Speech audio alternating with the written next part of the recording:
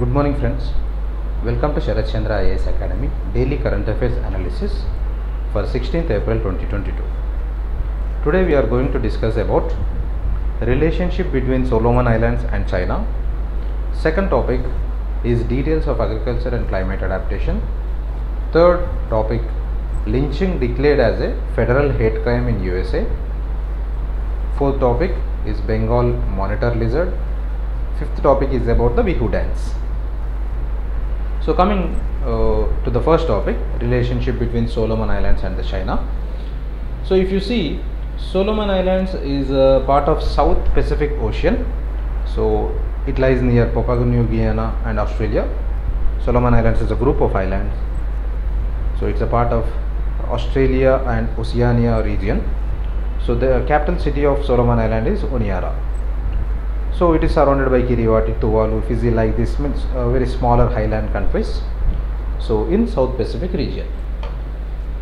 So coming to the present context, if we see the Solomon Islands in South Pacific Ocean, there was a leaked document by which the debates have started, that there was a security agreement between China and Solomon Islands. So now we have to observe here that China, which is following an aggressive policy in South China Sea, wanted to extend its influence even to the South Pacific.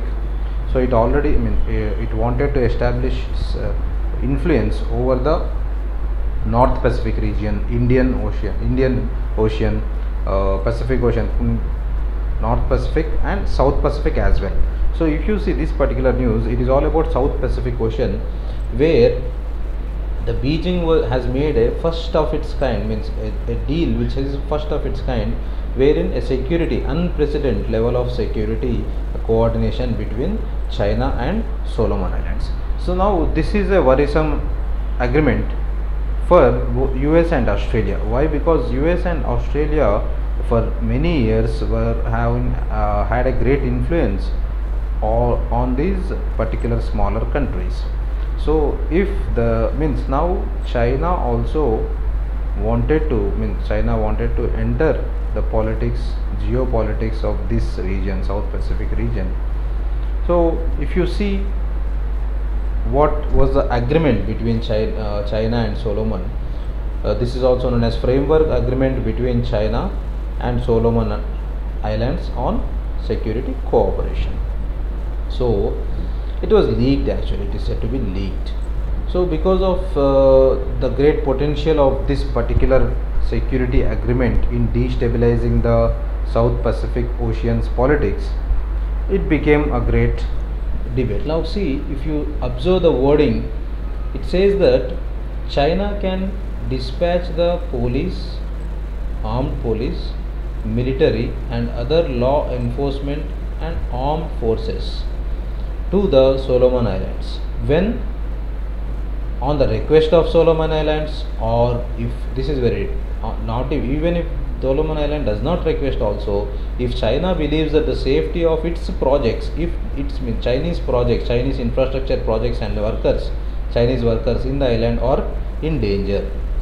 Okay, so if suppose when Solomon Island requests, China can deploy its military, or if China believes that the safety of its projects and workers in the island are in danger, Chinese projects and Chinese workers are in danger, then also it can deploy its armed forces. So this is a very, the potential of this particular agreement is very high, where China can extend its influence. Because if you observe the location of this particular island, Solomon Island, you can see here that because even though these particular islands are very small, the exclusive economic zones for the oceans, around the ocean, is very high. So around this country, it will cover a lot much of area as an exclusive economic zone. And see, if you see it is also located between Australia and some of the naval arrangements of the US. So this China, when it wants, means it is easy for China, if Solomon Islands is in the control of China, then it is easy for China to control what can we say, to disturb the Australia as well as US from a very close region. So if you see, according to this report, China's naval ships, so if at all Chinese ships will get the logistics support, this is very important. So when something, of course, when not even imagine that there was a war, there was some, imagine that a war has broken, then the Chinese naval ship will receive all the support from these particular islands, not even for war, even for aggression or when blockage or whatever the reason. And there is also rumors about that China wanted to open a new naval facility in Solomon Islands. Already China has a naval facility in Djibouti. Djibouti is a country in Africa. So African continent, near Somalia. So near Somalia, Djibouti is one country. So where it had already some naval facility. Now China want to open the Solomon Islands also, naval facility in Solomon Islands also. So this is obviously a great warning to both US as well as Australia. So the deal has been not signed yet, but we don't know. So when it is going to sign, or when Solomon Islands may sign it, and once it is signed, then it will be a great setback for both US and Australia. And for example, if you already know, we already discussed about Quad. We already discussed about the Quad in recent classes. That is, Quad is a group of India, Japan, Australia and US to control the Chinese influence in Pacific region, Indo-Pacific region particularly. So obviously this agreement is a setback for the Quad group as well. So then why is Solomon Islands more interested to increase its connections with China?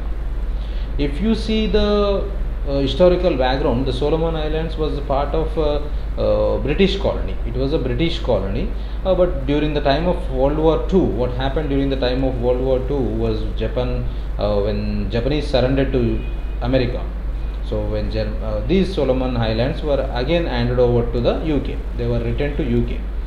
So because earlier it was a part of British colony, but during the World War II, as you know, that the Japanese occupied almost all of these Southeast Asian countries and islands. So they were again given back to the UK as a part of surrender to USA.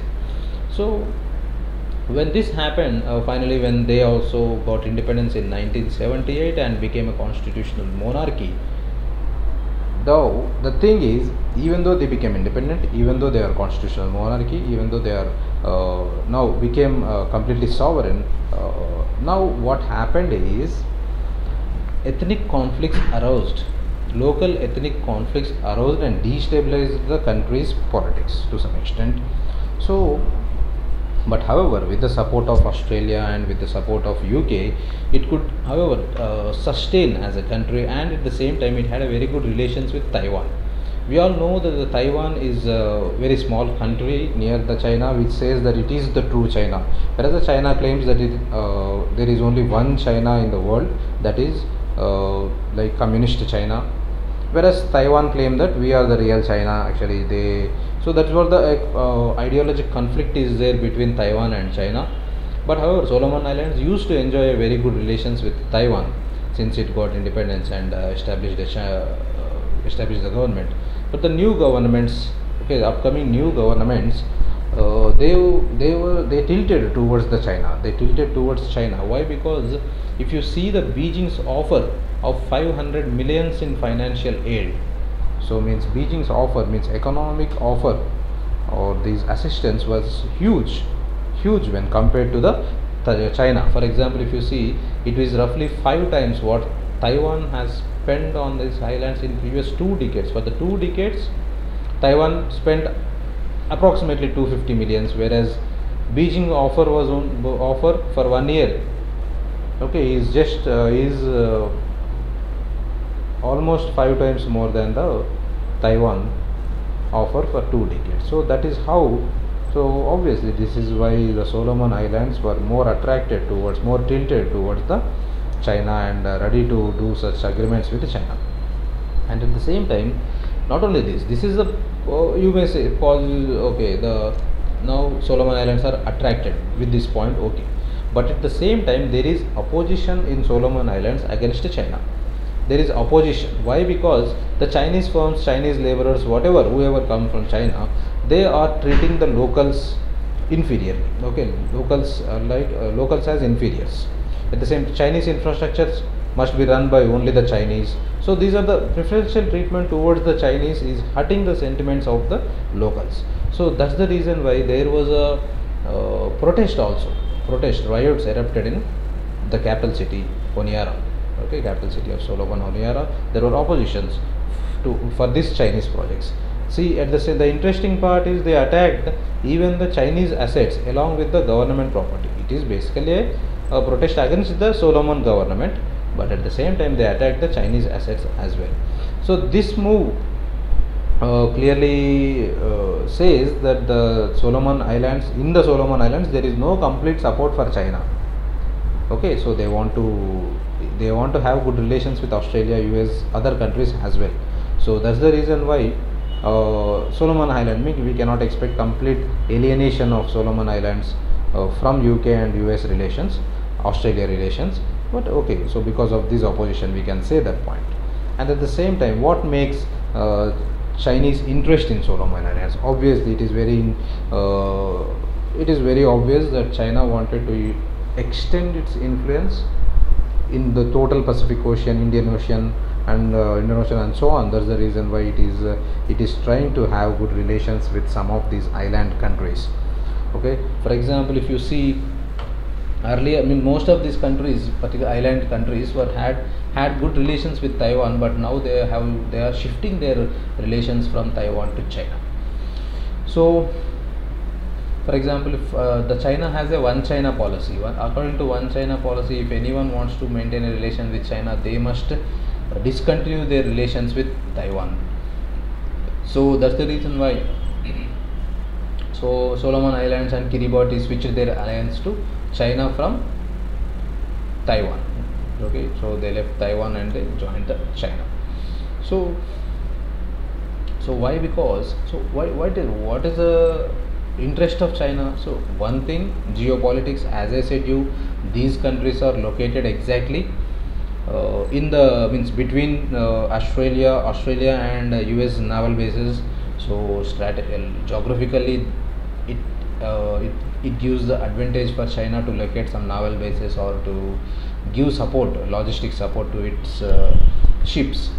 And the second thing, these small island governments can be used as a vote bank in UN. If they vote in favor of China, then the power of China will increase in United Nations. So that is one major reason. And at the same time, as I said these are called gained ocean states. Why these are called gained ocean states? Because they have a large maritime exclusive economic zone. Because this is a part of large maritime exclusive economic zone is a ground of resources, as I said whether it is fishery resources or they can be international routes. Okay, maritime routes. A lot of business is going on in this particular exclusive economic zones, and they can establish some naval base. Control over the area can be easy if these particular islands are in the control of China. So that's the reason why China want to extend its support, extend its influence over the Solomon Islands.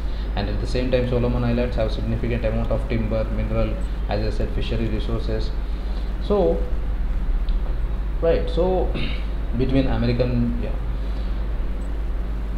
here we have to observe this Australia, UK and US agreement. So there was a foundation, AUKUS, AUK, so which says Australia, United Kingdom and United States.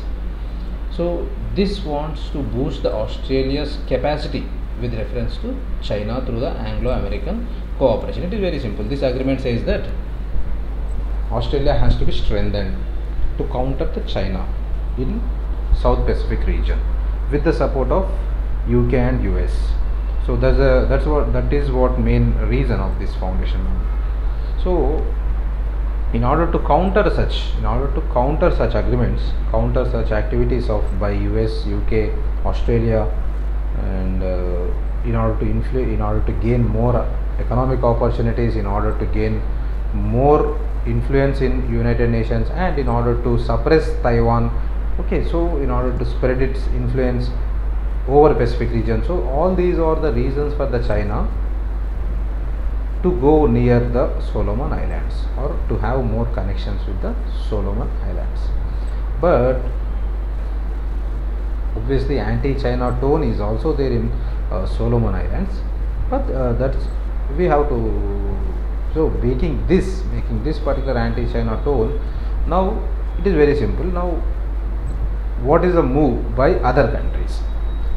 So after this particular leakage, after this particular agreement, whether it comes or not, that depends later, but the trials by China to move closer towards the Pacific countries is real.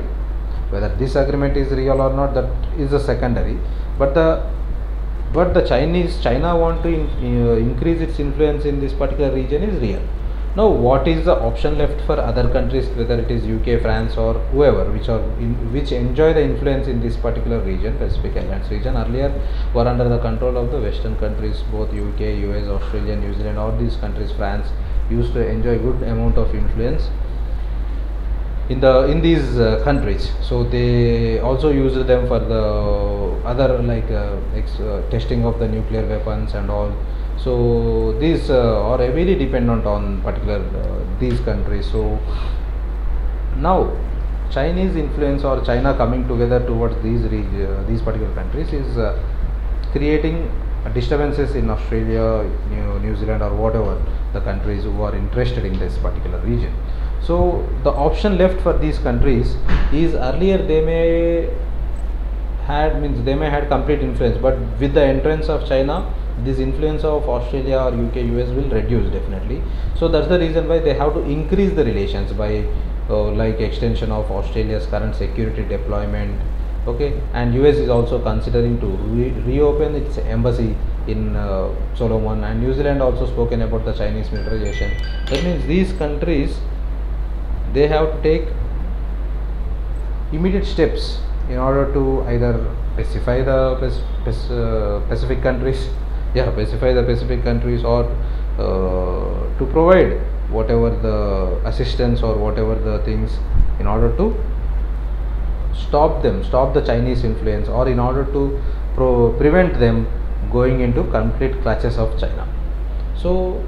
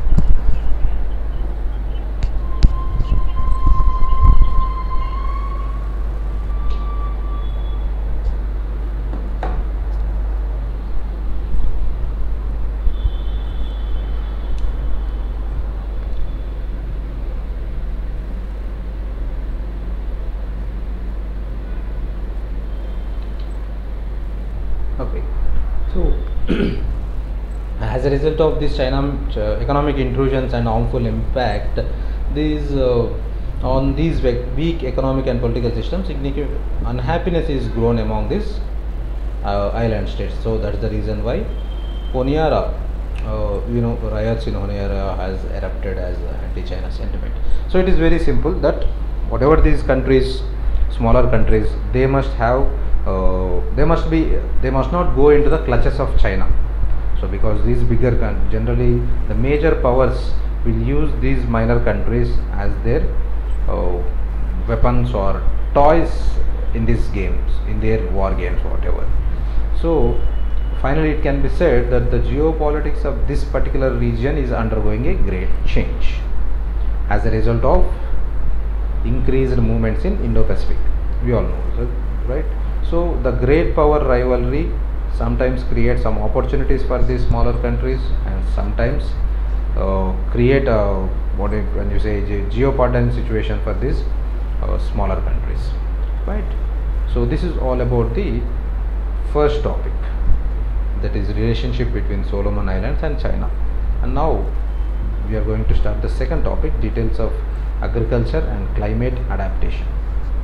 Okay, so if you see, the context for this particular news is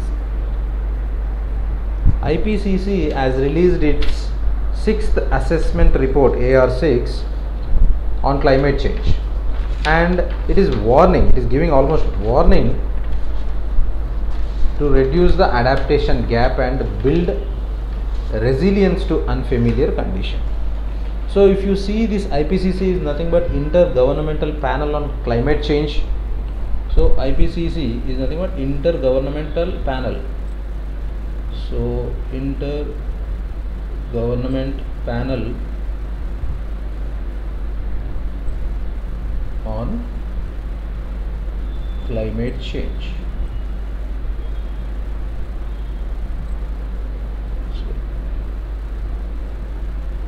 So Intergovernment Panel on Climate Change, it released the 6th assessment report on climate change. So it was giving almost a dire warning about the adaptation gap. So what is meant by adaptation gap and unfamiliar conditions? So if we have to see this. So if you see, the adaptation gap means, for example, when there is a climate change, so the vegetation will adapt to the climate change. Okay, the vegetation, whatever the crops or trees or whatever they will adapt to the climate change. So this adaptation process will be generally slow. Okay, for the climate change, the adaptation process is very slow. But during the process of adaptation, generally the production will decrease. So if you see the paddy, for example, if you see the paddy cultivation, the production will decrease during the process of adaptation, because the climate change is, to be frank, if you see, climate change is faster than the adaptation. Okay, this itself clearly says what is meant by adaptation gap. So the adaptation gap is nothing but the target of the society is difference between the target of the society and real adoption. The target of the society means what society wants is all the vegetation, all the vegetation, or whether it is everything, all the biodiversity in the world, all the vegetation, they have to adapt towards the climate change when the climate has changed immediately. Means that's the target of society. For example, the society wants within 1 year all the climate change, all the vegetation has to be adapted with the climate change. But that doesn't happen in the real world. The real adaptation will take more number of years, some 30 years, maybe 40 years, sometimes 100 years also. The real adaptation may take more years. So this particular gap between the target of the society and the real adaptation is called adaptation gap. So the need of the day is to reduce the adaptation gap. That means this can be done in two ways: either slow the process of climate change or increase the process of adaptation by our vegetation. So increase the phase of adaptation or slow the process of climate change. So both these processes come under the reduction of adaptation gap. And build resilience means resistance, okay, to unfamiliar conditions. So when there are unfamiliar conditions, that means untimely rains or unfamiliar weather conditions, untimely rains, more insulation or less insulation, okay, less amount of rains or more amount of rains, floods. So all these are unfamiliar conditions. Now, so this particular report is warning the India in particular, or other countries as well, about this adaptation gap and unfamiliar conditions. So if you see the Indian agriculture and its response towards the climate change, already the effects have been started. For example, the crop output and productivity is getting decreased. Local food shortages are coming up. Climate change is food supply and pricing are getting influenced by this, and hunger problem is also getting increased because of this climate change. So particularly when the smallholder agriculture, because we know that in India there is a problem of small land holding, okay, very small land. Even though if suppose a family holds 5 acres of land, imagine a 5 acres of land, but in most cases these 5 acres land is spread in different areas, maybe 5 areas, 1 acre each. Ideally if you take 5 areas, 1 acre each. So that is how the smallholder agriculture is very intensive in India. So the problem is very intense. So around 86% of Indian agriculture is smallholder agriculture only. So that's why the problem is there for their subsistence, right? So we must search for a solution now. It is a time to search for a solution, and that particular solution has to balance both demand and, here we have demand for food on one side, protection of natural resources and ecosystem on other side. If you keep on producing enough food at the cost of natural resources and ecosystem, one day we cannot produce any more food for the upcoming generations. So here comes the question of sustainable development. So sustainable development is developing today's world not at the cost of the future generations. So we have to develop, but we should not destroy our environment where our future generations will suffer. So that is what the sustainable development. So this particular report is warning us about the sustainable development as well. So we have to be more careful, and if you see, this particular point is important. So here we are trying to give some solutions to some extent, means how to tackle this particular problem.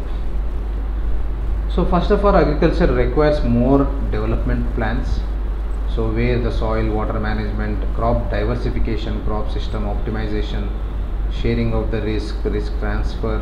So all these are part of the solutions to minimize the climate change as well as to increase the adaptation of these crops. So, and at the same time the policies are targeting the marginal landowners, and this is very important. State action. Why state action? Because agriculture is basically a state subject. It is a state subject and state responsibility under the constitution. So that's why state action plan on climate change is very important. And coming to the other solutions, like, so this has to be, climate change is also a type of disaster. So climate change increases the disasters, floods or droughts or whatever. So here the administration, the district administration or the state administration must have adaptation measures, must contain the adaptation measures. So as far as possible, whenever a natural disaster occurs, they must get ready to face the repercussions, and they must get ready to minimize the losses, whatever.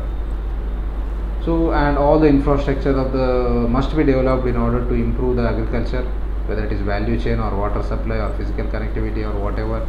So they must, it has to be developed as soon as possible. And financial adaptation needs climate change, climate sensitive industries. Climate sensitive industries are there, like agriculture, forestry, fisheries. So climate sensitive in the sense, when climate changes, these particular industries will affect first. Okay, so here is some estimation where the requirement will be $206 billion, $206 billion in order to sustain ourselves and to also adapt for this adaptation, to sustain ourselves during the time of climate change, right? So such is the risk. So here, by which we can say that the climate change, the warning given by IPCC is real, and we must react for this warning, and and government has to adopt all the measures in order to reduce the adaptation gap and also to increase the resilience on the unfamiliar conditions. So so that is all about the second topic. And coming to the third topic, lynching, which declared as a federal hate crime in USA. So taking this context, so the Biden in US, the president Joe Biden of US signed a measure making the lynching as a hate crime. Right.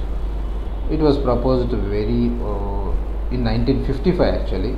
So first time it was proposed in 1955, but it got into action today. So almost a century passed. So this bill. Now the news means we have to look into the Indian context, because lynching is also there in India. Lynching it was also, because here we can see so many examples which happened in very recently 2021 in Assam. A student was lynched at Singhu border where the farmers were protesting. There also a lynching happened, and some bangle salesman in 2021. So at the same time, in Gurugram also there was a lynching, but this is very recent. We had a more recent news, that is in December 2021, a man who was attempting to disrespect the sacred book Guru Granth. So Guru Granth Sahib sacred book, they in the very premises of Golden Temple in Amritsar, the lynching happened. So what is all about lynching and what does it mean? So, and what is law says, what does law says, and what are the IPC say about this lynching? So that's, we will see all the details about the lynching. So whenever you are asked any question about the lynching, so you must be ready with an answer. So we are trying to help you to frame an answer in this particular regard. If you see,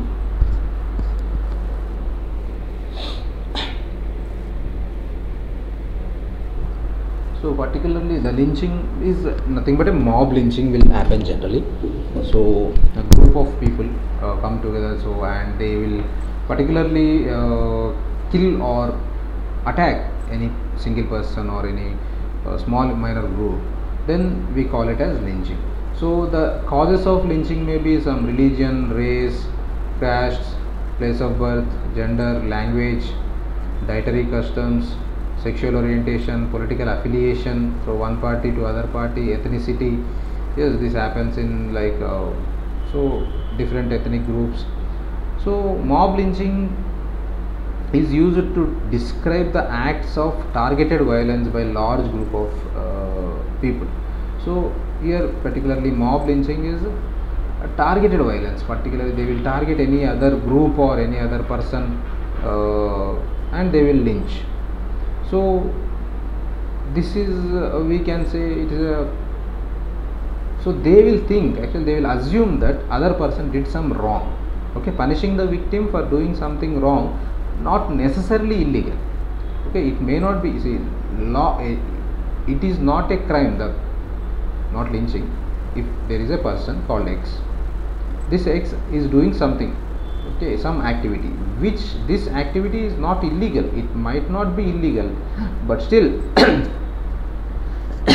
because of intolerances or because of biases, whether it is religious bias or caste bias, class bias or ethnic biases, or for example cow vigilance is there, so such things, because of such biases, people or a group of mob, a large mob will assume that the activity done by X is illegal or not correct, and they will lynch Mr. X. So this particular activity done by X may be legal, may not be illegal, but this group which takes the law into their hand and lynching this particular person is not supportable. So why? What is the reason why lynching happens frequently, or why lynching? See, if you see 2021 itself, almost 5 to 6 examples are there in India. So why? The problem here is in mob lynching, targeting a particular accused is very difficult. Okay, targeting accused and arresting one particular person is very difficult, or arresting the total group is also very difficult. So mob lynching means we can say that inefficient working of justice. So that's the reason why people are taking law into their hand, and they are not fearing of the consequences, as the recognizing the particular accused or recognizing the criminal is very difficult in case of mob lynching, because the criminals are not one or not two, but it is more than 100, more than 1,000 sometimes. So that's the reason why it is not so easy to recognize, and that's so sometimes hate speeches also leads to the mob lynching. So what are the types of mob lynching? If you see, they are communal based, or their religion communal based, or their even witchcraft is also there. So witchcraft, I think is honor killing, and bovine related like anti. So they want to sometimes cow vigilance are there, so they want to protect the cow. That's why some lynching is related to bovine related, or suspicion of child lifting, theft cases. So there are several cases where the generally lynching happens.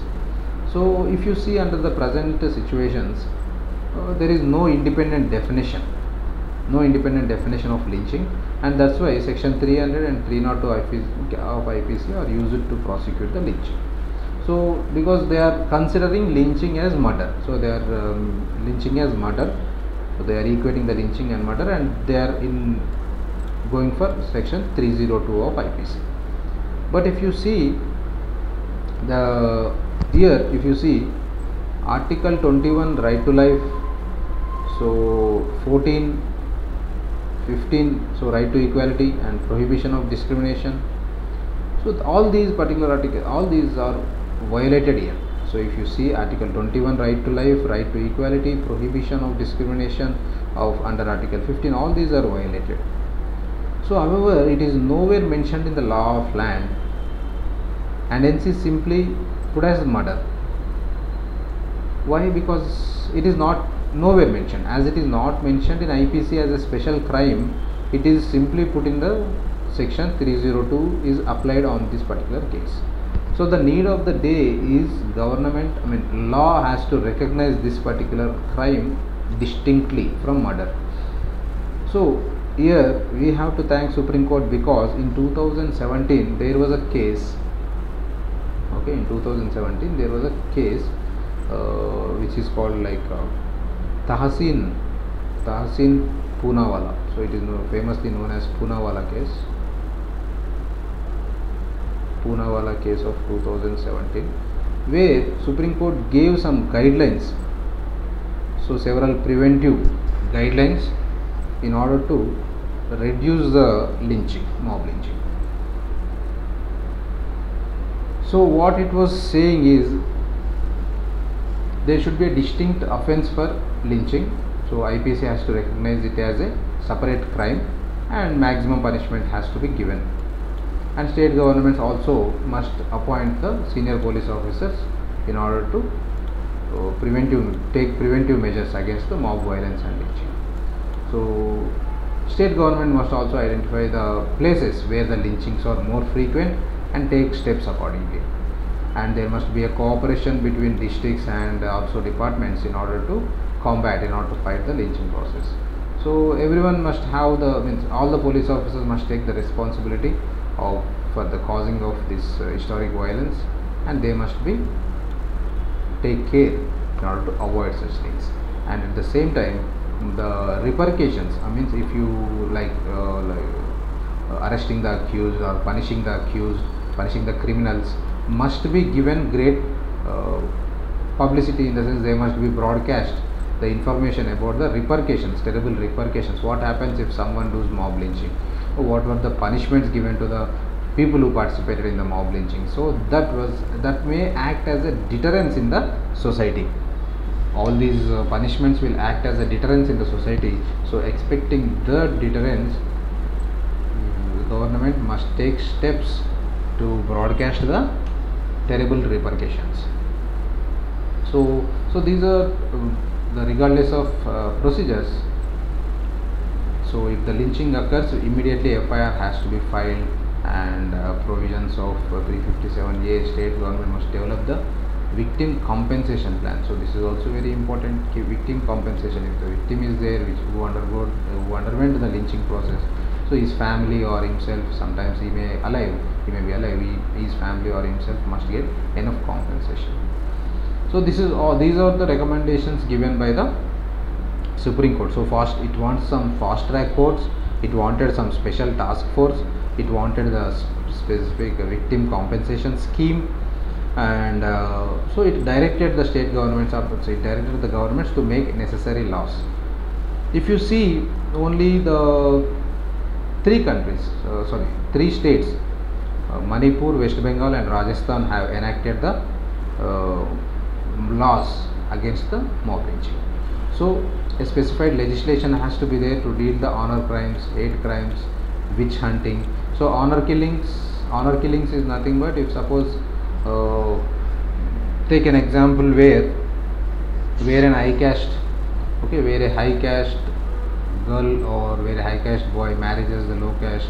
So these high caste people, in order to save their honor, they will kill this particular couple. So that comes under honor killing. Hate crimes is the particularly political leaders or any other local leaders will give a speech which is responsible to increase the hatred among other caste, other religious, other region people. So that were hate crimes. Witch hunting means which means the persons who are performing the black magic and all. So saying that some particular person is performing the black magic and responsible for some bad in the village or some bad in the particular area, they will kill that particular person. So by the mob lynching. So these are so as far as possible, there must be a special legislation to deal such issues. So all these crimes are regarded as just murders in IPC or CRPC. So but it must be properly addressed. So only, as I said, only 3 states, West Bengal, Rajasthan and Manipur, have the laws against the mob lynching. So Jharkhand is also introducing the bill. Recently it introduced a bill. Now what shall be done way forward to avoid this particular mob lynching? If you see, so first of all, we being a democratic society and being a matured nation, so we must completely discourage the concept of mob lynching. So there are unsettlement, derailment of governance. If you see, pathological subversion of these principles, government must be stringent. There must be stringent intervention by the police and political leadership. Very important this point. Political leadership also has a role to play in questioning the social consent that allows the mob violence, because mostly the hate speeches were given by the political leaders to some extent. So next, so this is all about the lynching and the status of lynching in India. Next, coming to the Bengal monitor lizard.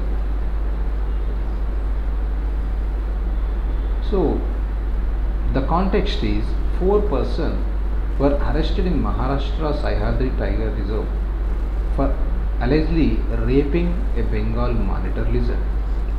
So this is the interesting news. Why? Because this particular lizard, this Bengal monitor lizard is a large lizard that is mainly terrestrial or carnivorous and non-poisonous lizard. So this particular lizard is found in many countries, not only in India, Southeast Asia, Indian subcontinent, from Southeast Asia, West Asia, almost from Iran we find this up to Java, Indonesia. So all these from the vast extent is there for this particular monitor lizard, and they will prey on arthropods and sometimes some vertebrates and ground birds, eggs, fish. So they feed on these particular things. Although this Bengal monitor does not have any specific predators, but mostly hunting is hunting creates a great danger for this particular species. So if you see, we find them in Iran, Afghanistan, India, Nepal, Sri Lanka, Bangladesh, Myanmar. So they are usually found on the ground, but they can also climb. So this particular they can also climb the trees, and they can also swim in the water. So they are carnivores and scavengers. They consist, so they, as I said, they live on vertebrates, ground birds, eggs, fish and all. So they have very few predators. The major predator is man itself. So these are different types: bis cobra, goira, gushab-go, so in Bangladesh and Bengal, go in Punjab, Bihar, gorpad in Maharashtra, talagoya in Sri Lanka. All these are the names given to this particular lizard. Now the problem and the context of the discussion is, it is a case of this is an interesting case where persons are arrested for raping a monitor lizard. Okay. That means these monitor lizards are hunting the monitor lizard is a different thing. They are hunted for skin, meat and other body parts, because the fat of these Bengal monitors are used in the traditional medicine. Okay, they are used in the traditional medicine, and also the Bengal, the skin is also used in manufacturing of the kanzira, also known as, so it is an instrument, percussion instrument is there. So in manufacturing of this particular instrument, so the skin is used, and also the fat of this particular monitors are used in traditional medicines in Bengal. So if you see the IUCN status of this particular lizard, it is least concern. So if you see IUCN status, it is least concern, and if you see the CITES, so it is placed in Appendix 1, and if you see our Wildlife Protection Act of 1972, this is placed on the Schedule 1. So it is okay. So coming to, if you see these observation, these particular, there is no these are not endangered species, so there is no much population record is also not required for this particular lizard. But the problem is, if you see, it is a case of intercourse between a man and an animal. In the past also, if you see the AIDS, okay, AIDS, so such diseases like dangerous diseases like AIDS, this came and this entered into the human world, human body, through an intercourse of man and animal. So here also, this particular a person was raping this particular Bengal monitor lizard. So this may give rise to the unethical practices, and like the person who are psychopaths will do such things. So these unethical activities, these unnatural intercourses will result in dangerous diseases like AIDS. Okay, so that is the reason why we must completely take care, and law has to be specifically mentioned and punish these particular crimes, because they may keep the total mankind in jeopardy. So, and the final news is about the Bihu dance. So if you see the Bihu festival, as a part of Bihu festival, Assamese, Northeast and some other Northeast states will do the Assamese dance, that is Bihu dance. So it is a fast-paced dance. So Bihu festival is nothing but the New Year festival in Northeast region. So they include Magh Bihu, Bohag Bihu or Rongoli Bihu or Kongali Bihu, Bogali Bihu, Rongali Bihu, Kongali Bihu. So in April, May, October they will do this in January. So it is nothing but the Assamese New Year. Bihu is nothing but Assamese New Year. In this context, we have to see the New Year festivals which are celebrated in India. So the New Year festivals are there in India. So for example, if you see, we can see Ugadi festival Ugadi festival is there in Karnataka, Telangana, AP, and also Baisakhi festival is there. Baisakhi festival in Punjab, and also the Pohela Boishakh. So Pohela Boishakh is in West Bengal. And if you see Gudi Padwa festival in Maharashtra, okay, in Maharashtra, Gudi Padwa, and Jude Sheetal festival in Bihar and Jharkhand, and Vishu festival in Kerala. Okay, so these festivals are nothing but New Year festivals, marking the starting of a new year in different parts of the country. So Bihu festival is in Northeast, Ugadi festival in Karnataka, Telangana and AP, Baisakhi festival in Punjab, Pohela Boishakh festival in West Bengal, Gudi Padwa in Maharashtra, Jude Sheetal in Bihar and Jharkhand, Vishu festival in Kerala. All these are the markings of New Year festivals in India. Okay, right. So with this we are ending the current affairs discussion for today. Thank you.